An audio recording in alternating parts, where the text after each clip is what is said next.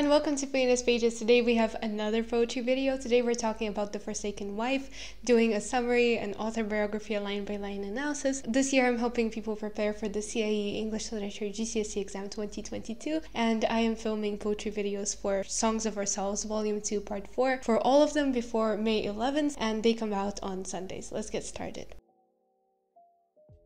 Elizabeth Thomas was born in 1675, and her father died when she was young, so she and her mother, who was only 16 when she gave birth to her, lived alone, educated herself through reading, and became well versed in French and Latin, and started practicing poetry. She was quite active in London and Bath within the literary society, and was known for her experimentation in the themes of women's rights, i.e. the right to an education.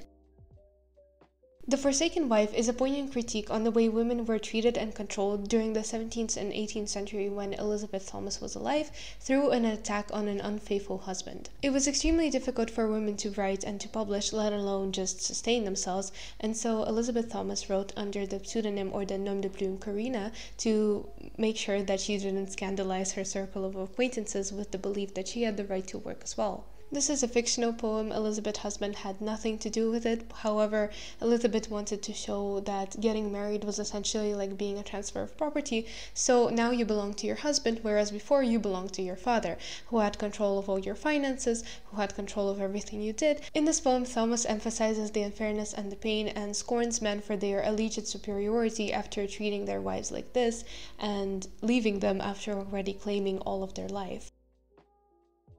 Let's take a quick look at the poem overall and the structure. The rhyme scheme is a steady AABB, demonstrating the fierceness and resolution of the speaker in the heroic couplets, and the meter is a iambic tetrameter. It's a steady righteous anger, punctuated by plosive P's and other sharp utterances, to convey an accusatory and furious tone. Methinks 'tis strange you can't afford one pitying look, one parting word. Humanity claims this as due, but what's humanity to you? There's a touch of irony here in the 'tis strange you can't afford, because of course, men could afford to do anything in the society while women couldn't. Men had the financial freedom, so they could literally afford it, and also the social freedom, so they could afford to do anything they liked without disapproval and without the risk of ruining their reputation forever and essentially being destitute and in ruin as the wife ends up. But yet, this man can't afford a simple goodbye. He leaves without looking at her. He doesn't look her in the eye, he doesn't grant her pity or say a parting word. He doesn't say goodbye. And humanity and genuine kindness and decency would expect him to at least say like, sorry for ruining your life, or like, I'll try and support you, because he knows that she won't be able to sustain herself, and yet he leaves. And genuine decency doesn't require you to be rich or poor to just have a sense of moral character. And so what Elizabeth Thomas is saying here is that it's ironic because she, as a woman who has nothing, she has this means, but he, who has everything, he does not have this human decency. The poem starts a bit wonderingly with methinks, almost like calmly, as if she's just considering like, oh, isn't this peculiar? However, it is also contrasting the fact that, well, she can think while her husband can't. She can process that, well, this needs to be done while her husband just leaves. And at the end, we can really see her anger forming as she asks the rhetorical question of, what does humanity mean to you? It essentially means nothing to you, and it's a sort of spiked remark that perhaps her husband is nothing more than an animal, because clearly he can't find this decency in himself. The question is also infused with quite a sad tone if you think about it a little bit deeper, because we know that her husband left without a parting word, so this is her parting word, and she's just throwing it in his back, asking him like, how could you not listen? And yet this is exactly what he continues to do. He continues to not listen. And we also have the one pitying look, one parting word. The plosive P's really emphasize her spitting venom at him. She's so angry and the words come out themselves. It's an explosion of her anger. It's a culmination of everything she feels, that you couldn't even look at me, that you couldn't even part from me. And also, of course, the repetition of the word once. Just once you couldn't afford to say goodbye. Just once you couldn't do this. She's expressing her anger at him. And the caesura in between this phrase shows how she's like struggling to gain control of herself, struggling to get the message across. And finally, the line, humanity claims this as due, of course, is again a reference to the fact that, well, he can afford to just do whatever he wants, not care about humanity, and break the boundaries and even the things that society expects, he breaks them with no consequences. Cruel man, I am not blind. Your infidelity I find. Your want of love my ruin shows. My broken heart, your broken vows. In the next stanza, we have a sudden explosion with the spondy cruel man. Spondy meaning both words are stressed. And it is not only the husband that she's addressing, it is man in general, so cruel man. She shows her solidarity to all the women left behind. She's saying that men who behave like this are cruel because not only is this an emotional blow if their wives love them and they're just like leaving them after cheating on them, but this is also literally scrapping their lives, because after being married during the time, no man would want to marry a woman who has already been married. The father would most likely have nothing to do with her because he would say, well, you couldn't even keep your marriage. He would probably disown her. From here on, from this situation, it's either you hope that you have a rich relative who's willing to support you, or you die. And when she says, I am not blind, there's potentially yet another veiled barb, because when the husband left, he turned a blind eye to the suffering that he brings, but she is stressing that she is not blind, that she can see everything. She finds his infidelity, and infidelity is, by the way, like when you cheat on someone.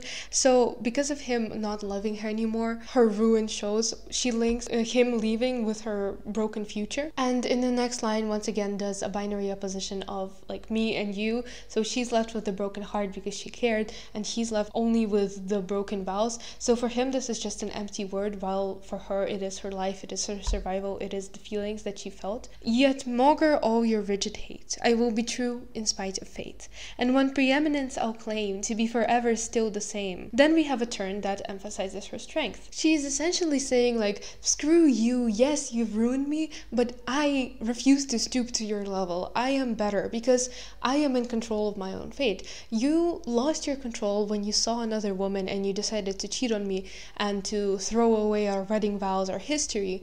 But I am still in control. I am the more powerful one. I am the one with the morally high ground. Like, yes, I am destitute now, but at least I remain true to myself. I remain in control. I remain not hysterical. And of course, like, women at the time were associated with hysteria and men with the stoicism. So she stresses once again that I am the true man here. I am the one who is truly in control. You are nothing. You are not man. You are not even human. The preeminence, meaning superiority, is what she claims. So while her husband might have everything else, like the rights, the money, everything, she has the feeling that she has remained and that she will continue to remain and that she will pick up the pieces of her life and move on. She shows her humanity because of course she's upset, but she also says goodbye. This is her pitying look, her parting world, because she leaves on the morally high ground. Notice also how the lines end with a stress, and this is called falling rhythm, but before there was actually a division onto like masculine rhythm and feminine rhythm, and since the poem is all about contradictions and women's rights, she contrasts this because she uses masculine rhythm to show that she is like the true man.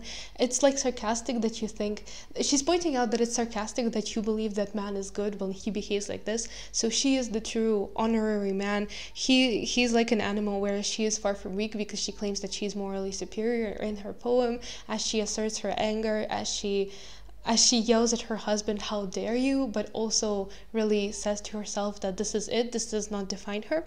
Show me a man that dare be true, that dares to suffer what I do, that can forever sigh unheard and ever love without regard. I then will own your prior claim, to love, to honor, and to fame. But till that time, my dear, adieu, I yet superior am to you. So this next part challenges everything. So show me a man who dares, and dares, she repeats it several times because she dares to be a woman in this society. She dares to be a wife, and she dares to love, even knowing that if her husband decides to leave her, it's over for her. She dares to go into marriage and to like give it her entire self. She also repeatedly points out that she believes that no man would be able to suffer what women suffer in this society. No man would be able to sigh unheard, because women are looked upon, seen that they struggle after their husbands leave them, and yet are still discarded by society and no one cares. And I think as part of your personal response, you should for sure comment on what you think Elizabeth Thomas would think. I'm guessing that she would be very happy that in our modern society now, women have the rights and women like continue to make their struggles heard. And once again, notice the repetition of the word claim, linking the ideas of property and about who's really in control. And going back to the title, The Forsaken Wife, so forsaken means like given up, because girls just give up their status as girls and turn into wives. Their entire identity is being linked to being a wife. And so the wife in this poem, the speaker, is being given up by her husband, who just decides that she's not worth it anymore and who leaves her to her ruin. But yet she owes the wedding claim of like fame and love and honor. And I think to fame means to respect like the idea that you're husband and wife, so to understand that you're married now, that you belong to each other. She even addresses him civilly with my dear adieu. There's less of that plosive diction because she merely challenges the reader as well to find someone a man who can suffer as much as a woman can. And she just says, well, I am superior now, I yet superior am to you, calmly addresses him with a goodbye, what he didn't owe her, because she is not petty enough to not say goodbye. She chooses the onslaught of difficulties, she embraces it, and she walks out into the sunset.